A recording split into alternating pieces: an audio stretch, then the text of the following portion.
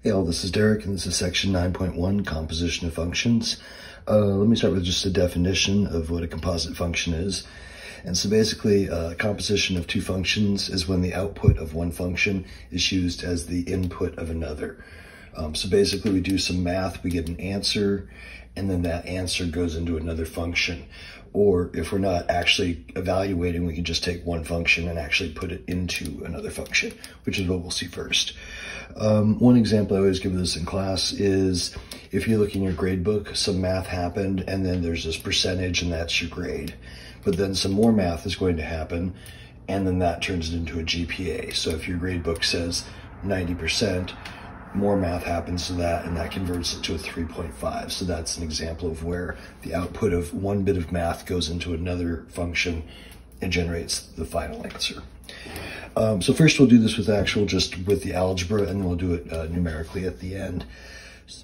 Okay, for this first question, we're asked to find f of g of x and g of f of x. So in the first round, f, this function is going to be evaluated at g of x. So f of g of x literally means to plug g of x into f. And g of x in this case is this root x plus 2. So that's going to go into the x's. The same way if this said f of 7, we'd put a 7 right there. We're putting this root x plus 2. So this would look like root x plus 2 squared minus 3. So that's f of g of x. And then we just have to clean up the algebra a little. So square undoes root, and we're left with x plus 2 minus 3, or x minus 1. So that's f of g of x. To do g of f of x, or to find that, we're going to find g evaluated at f of x. So this time, f of x is going into g.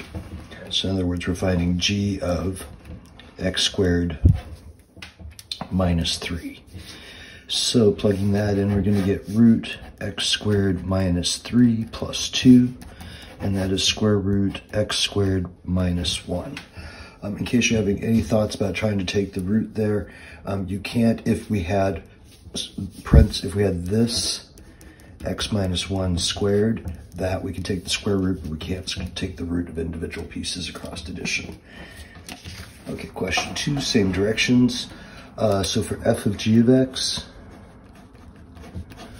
we are going to plug g of x into f. So that would be 1 over, so x becomes this 7 over x plus 6, and then minus 6 right there. Plus 6 minus 6, cool, that's 1 over 7 over x. 1 over 7 over x looks kind of so let's write it as 1 divided by 7 over x, which makes it easier to see. Now we just have to do a reciprocal and we have it. So that'd be the same as 1 times x over 7, which is x over 7, of course. For g of f of x, that means that f of x is going to go in right there for that x. So that would look like 7, and then 1 over x minus 6 plus 6. So this fraction, it's 7 divided by a fraction, so it's the same thing as this. So I'm going to rewrite that as 7 divided by 1 over x minus 6 plus 6, which lets me do the reciprocal. So that's 7 times x minus 6. And it might help to think of that in parentheses, so that when you flip it, you make sure you get the 7 distributed. And then from there, that's 7x minus 42 plus 6. Down 42, up 6 is going to be 7x minus 36. Okay, so next up is the domain of a composite function. So to find the domain, there's a couple of things we have to think about. One is anything that messes up g of x can't be in the domain of the composite. And the reason is, if you think of how you would evaluate this, we would put something in the g of x that would make a number. So if it's not in the domain of g, it's not in the domain of the whole thing. And then next, anything that isn't in the domain of f of x, we have to make sure that g of x doesn't put that output in. So for instance, say f of x was 1 over x. X can't be 0. So if g of x was x minus 2, I would have problems if x was 2, because I go 2 minus 2 is 0, and then when I go to put that into here, I have this restriction of x can't be 2. So let me show you what that looks like with some examples. This first one is not hard at all because it's f is a 3x squared minus 4 quadratic, g is linear. So the composite of those two things, since this has all real numbers for the domain, as does this, the composite's domain will also be all real numbers. So let me show you what that would look like. So f composite g, so we're seeing that other notation, means this is going in for the x's of f. So that would look like 3 and then 2x plus 1 quantity squared minus 4. This I'm going to use the formula a plus b quantity squared. You could also FOIL it out. This would be 2x times 2x is 4x squared. 2x times 2 times 1, the 2ab is plus 4x, and 1 times 1 makes 1. Again, if you didn't love that, write them side by side, do your steps, your FOIL, and you'll get this. Minus 4, we'll distribute the 3 and collect terms. So that's going to go 12x squared plus 12x plus 3 and minus 4. And so then finally 12x squared plus 12x and minus 1. So that is my composite. And then the domain, like I said, anything can go into G because it's linear, and then anything can go into F because it's quadratic. So we don't have any troubles with the domain. So for this one, domain will just be all real.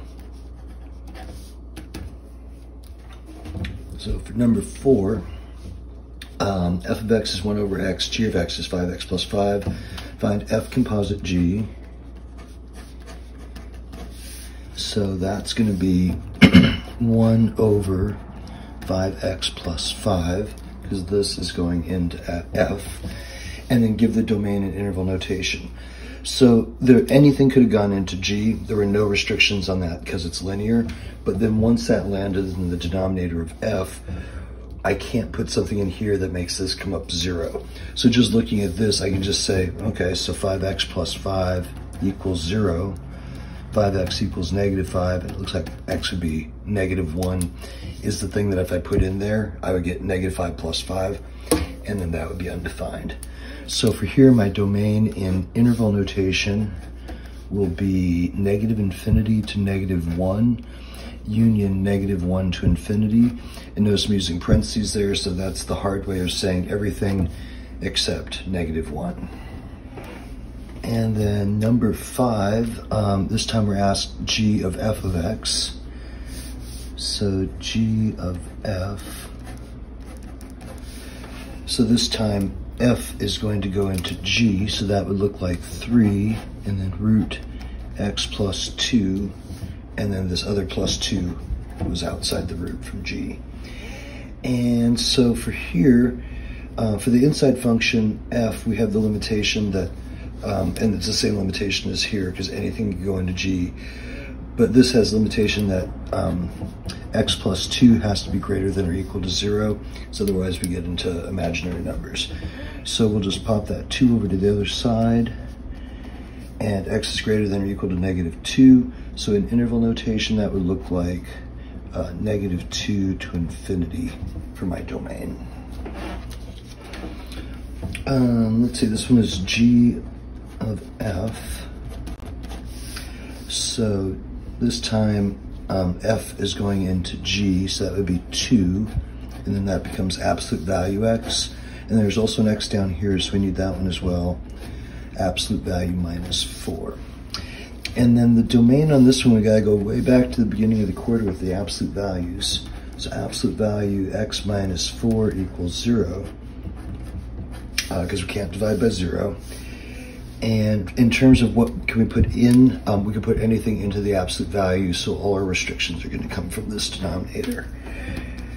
So that'll be a 4.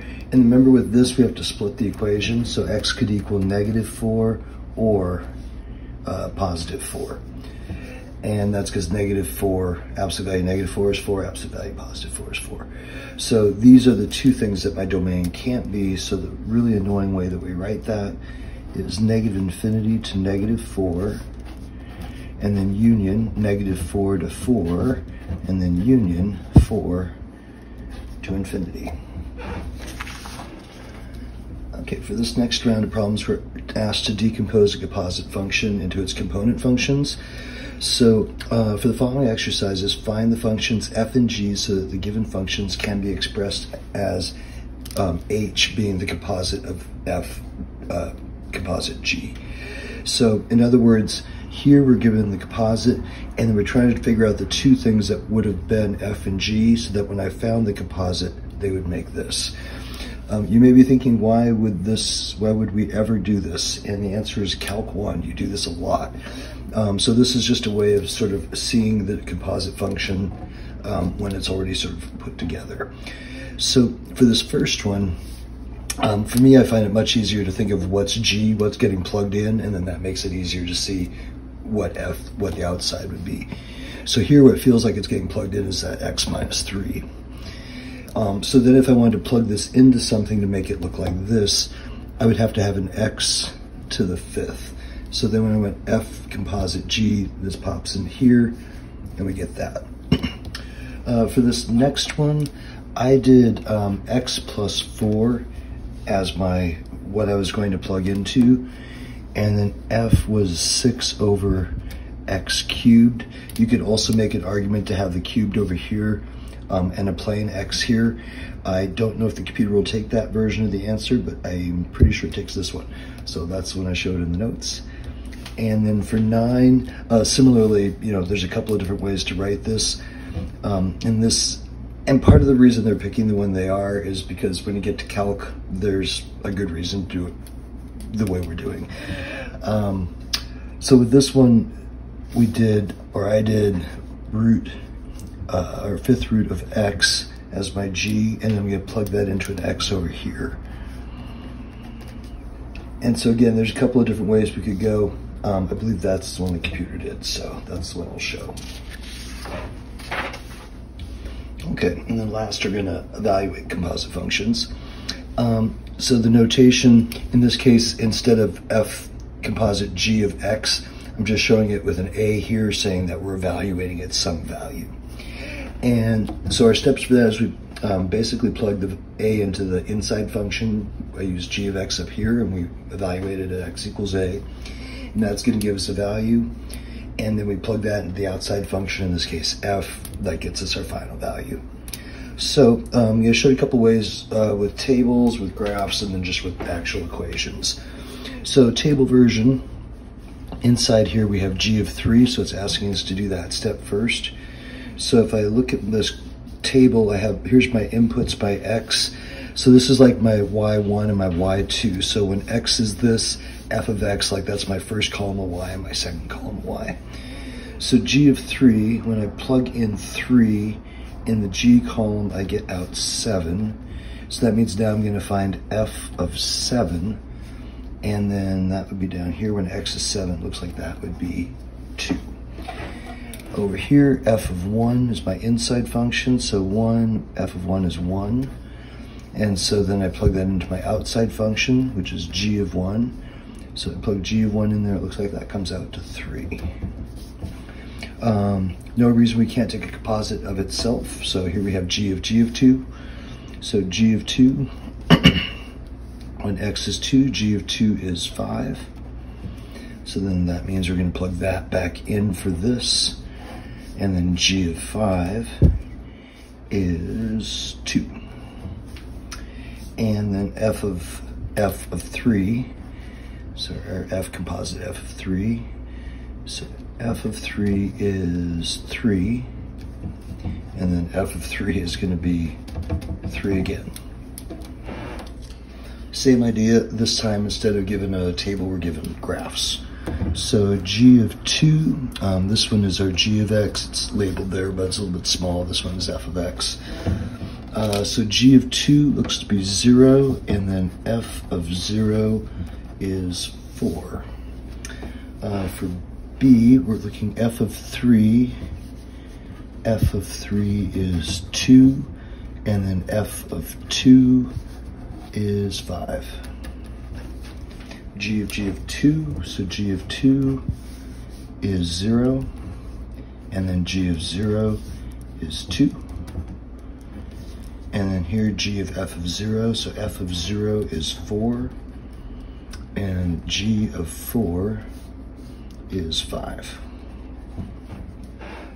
This one happens to be a triple composite. I mean, not like we run into these a bunch, but it's the exact same idea as what we've been doing. So we'll just take the inside and work our way out. So h of -1, we come over here to the function labeled h, and at -1 it appears to be 1. So that's going to go into g, so now I have to find g of 1. So it looks like on g of 1, the output on that one is 1. So now that means I'm going to find f of 1. And likewise, when x is 1 here, happens to be 1 again. Okay, and then last we'll look at a few algebraic problems. So g of 2, again, we're just going to evaluate the inside function first. And so in this case, g of 2 would be 8 minus 1 would be 7. And now we plug that into the outside function, and we're going to find f of 7. We come right back up here. 7 squared minus 3 times 7 is 49 minus 21, or that would be 28. For 14, we are asked to find g of f of 0. So f of 0 is 0 plus 4. So square root 4 makes 2. And then that gets plugged into the outside function, which in this case is g. And so that's 9 minus 2 squared. 9 minus 4 makes 5. And then last one, we're given f of g of 2. So we'll find g of 2. So that is 12 times 2 minus 9. And that is 24 minus 9, or 15. And then that goes into f. So then f of 15 is 1 over 15 plus 4, or 1/19.